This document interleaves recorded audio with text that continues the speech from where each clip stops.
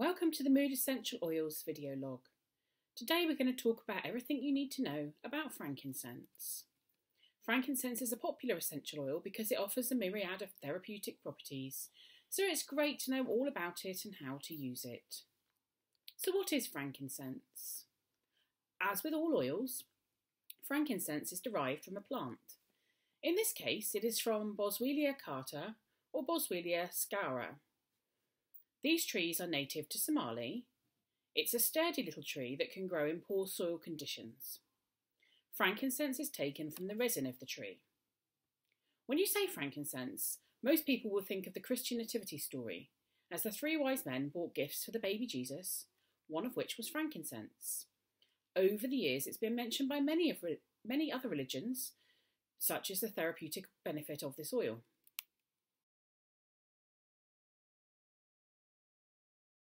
So what's it used for? It is documented that this particular oil is beneficial to those suffering from extreme stress and anxiety, as well as offering a form of pain relief as it can reduce inflammation. Many people use frankincense to boost their immunity, particularly around the winter and autumn time of year, as temperatures plummet and cough and cold bugs become rife. There are those that suggest that frankincense can help with the fight against cancer, but there is not enough evidence to confirm this. And, as with all essential oils, they should be seen as complementary too, never a replacement for traditional healthcare from doctors or hospitals. As with all oils, we must also remind you that no oil should be ingested internally. Frankincense is a particularly violent toxin if swallowed. So how can frankincense be used safely? In the winter, this is a great oil to add to your diffuser and have to permeate the room. It's safe for pets and children in this form, but obviously the diffuser should be kept out of reach for safety.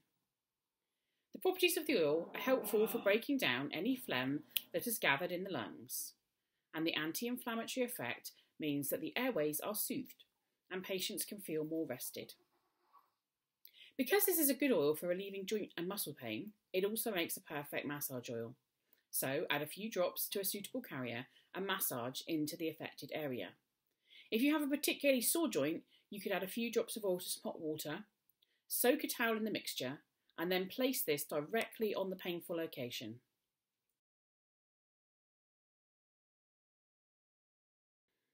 As well as being able to help with arthritic pain, it is thought also it provides relief to digestive discomfort. With this in mind, frankincense is also an excellent oil to add to your bath for a long, warm soak. Frankincense is also good for skin health, and again, it should not be applied neat, but mixed with carrier oil or into creams. It can be used to fight wrinkles, help reduce the appearance of scars, and even to soothe eczema. However, it should not be used on broken skin. So there you have it. Thanks for listening. We hope you enjoy the blog, and we'll see you again next time.